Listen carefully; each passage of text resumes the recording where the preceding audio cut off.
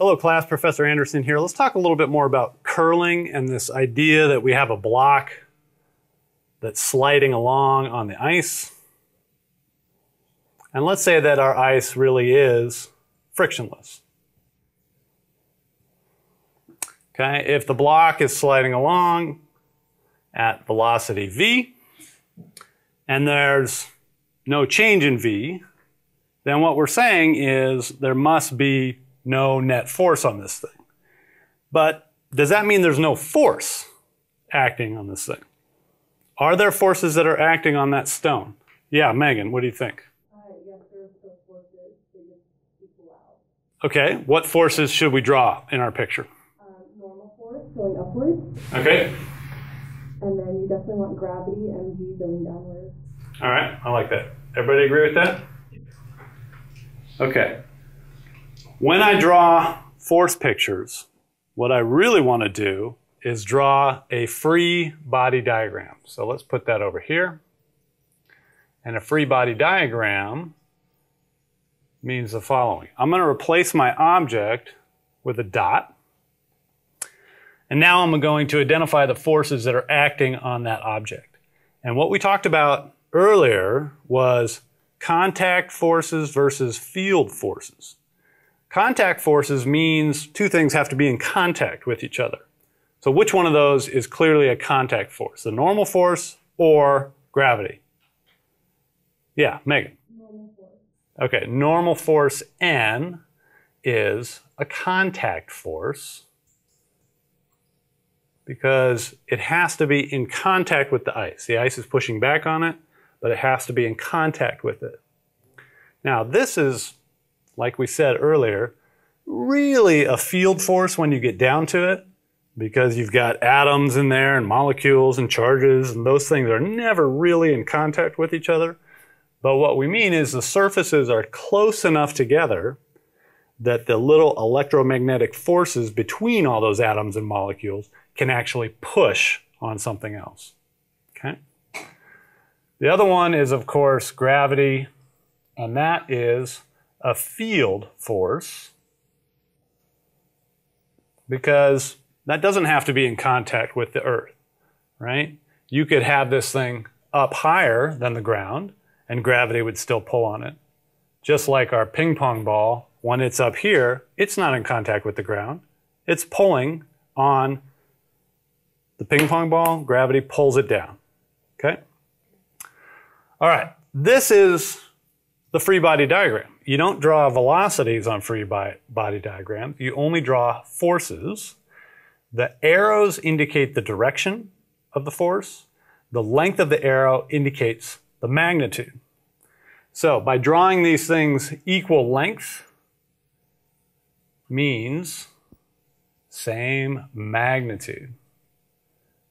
Since this block is not jumping up off the ice or falling through the ice, I want to draw the normal force, the exact same length as the gravitational force down. Okay? The arrow head, of course, indicates the direction of those things. All right, that is a free body diagram. And when you draw the free body diagram, make sure that you identify all the forces acting on the object. Okay, you don't want to leave any out. And you want to get their length and their orientation roughly correct. It's really going to help you visualize how to handle these force problems. Okay, with that in mind, let's move on and talk about Newton's second law. Hello class, Professor Anderson here. Let's talk about the biggie for Newton, which is Newton's second law. Okay, this is where he really laid down some of the fundamental mathematics that we need to understand the universe around us, really tied in the physics to understanding not only the motion of apples falling from the trees, but the moon in orbit around the earth in orbit around the sun, and so forth. Okay? And this is the following simple statement. Force is equal to mass times acceleration. Okay? We talked about force a couple lectures ago, And people said, well, force causes motion. And what we said was, well, to be strictly correct, force causes acceleration.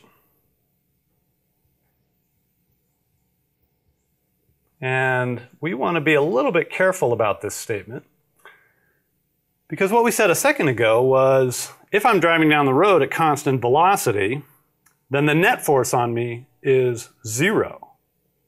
And yet we know that there are forces acting on us. So what do we mean by that word net? What we really mean is the summation of all the forces. And we have to take into account the fact that those forces are vectors. Okay, so this is the net force, or the vector sum of all the forces. And if that turns out to be 0, then certainly the acceleration is going to be 0. So in our example of the car driving down the road, let's see if we can think about what those forces are and how we might draw a free body diagram to represent that. Okay, what do you think? Talal, what's a particular force I should draw here on my car? Well, this is our free body diagram. Okay, we know that we're moving at constant velocity, which means the net force has to be 0, but there's got to be some individual forces that are acting on the car. So what is one of those forces? Speeding forward. Okay. The forward velocity is not really a force, right? We have to think about other things that are acting on this car that are causing it to drive at that constant velocity. What do you think? Okay. Ben, what do you think? What should I draw here? I think gravity is pulling it downwards. Okay, gravity is acting on the car and it's pulling it downwards, and we know that gravity has a magnitude of mg. Good. What else? Yeah, Megan? Gravity. Okay, we just drew gravity. Sorry, not gravity. Normal force. Normal The force. opposite. All right, normal force. Now, everybody happy with my length there? It looks like I could draw it just a little bit longer, right? If gravity is that long, normal force should be about the same length, because we know the car is not bouncing up or down, right? It's staying on the road. Anything else I need here? What's your name over there? Peter, what do you think, Peter? What else should I draw on my free body diagram? I think you should draw friction. Friction. Which way should friction be going? The opposite way that the car is going. Okay. And how big should I make friction compared to these other things? Relatively small. Relatively small. All right, I like that. So let's make friction relatively small. We'll label it with a script lowercase f. All right. And what else? Yeah, Michael, what do you think? Well, if it's on constant velocity, probably like putting like the gas pedal of like putting the acceleration in the car. Okay, some sort of force that's driving us forward, and that is due to the gas that we're burning in the car, right, which creates these little mini explosions, cranks the piston, attaches to the crankshaft, moves to the wheels, wheels stick to the road. All of that goes into some forward force, which keeps us moving. Should that be the same length as the friction or bigger than the friction? Because the velocity is constant. Because the velocity is constant, that had better be the same. That's exactly right. Okay, so a lot of your homework problems is just this, trying to get these pictures correct, trying to get the sizes of those arrows correct, trying to get the orientation of those arrows correct.